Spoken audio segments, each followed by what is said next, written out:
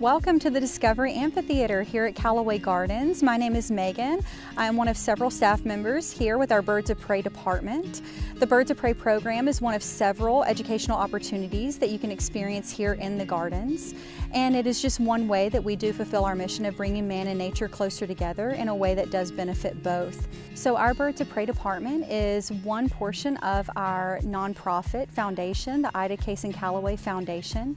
And we need a lot of support as we are a nonprofit. So there's a lot of ways that you can support the program.